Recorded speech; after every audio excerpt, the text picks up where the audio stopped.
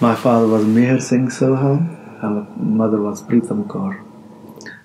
My father was a very nice gentleman, a Sikh, born into a Sikh family from birth. My grandfather was also Amritari Sikh, born in Punjab in India. And my mother was also from Punjab, Kala Sangha, but she was not educated, completely illiterate, but more sincere and a mother you can ask for. Very gentle, very caring, and very intelligent. My father, when I was born, was in India in 1949. By profession, he was a carpenter, trained as a carpenter bricklayer. But from childhood, went to school for first 3 years. And the heritage goes, those days they weren't very rich, mouth to mouth.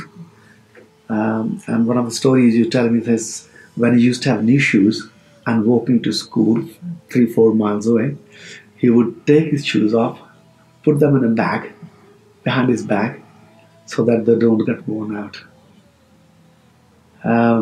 So he worked in India for a few years.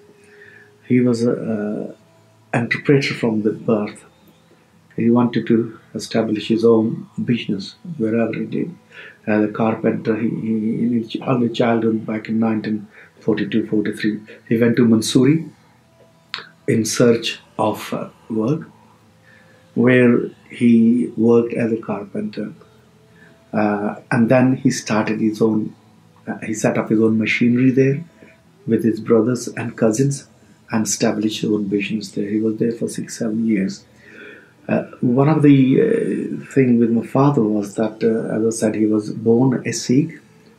He learned do kirtan. He learned to do fart in early childhood, and he used to do kirtan with his father and his brother as a child. And his love for kirtan was such that wherever he went, first thing was look for Gurdwara and do kirtan. And one of the important things in his life was that he went to find search of work, but first thing he did was went to Gurdwara, start doing kirtan. And the president of the Gurdwara came and said, "Oh, these are new people. They're doing kirtan here. Where you come from?" He says, "From Punjab, Jalandhar. What you do as a carpenter? Where are you working?" He says, "I've come here to look for work." He said, "Tomorrow, come and work in my factory on one condition, that you will do kirtan in this Gurdwara every day." And my father said, "That's what I always need. That's what I always want." So he had a very importance of Sikhism within his life.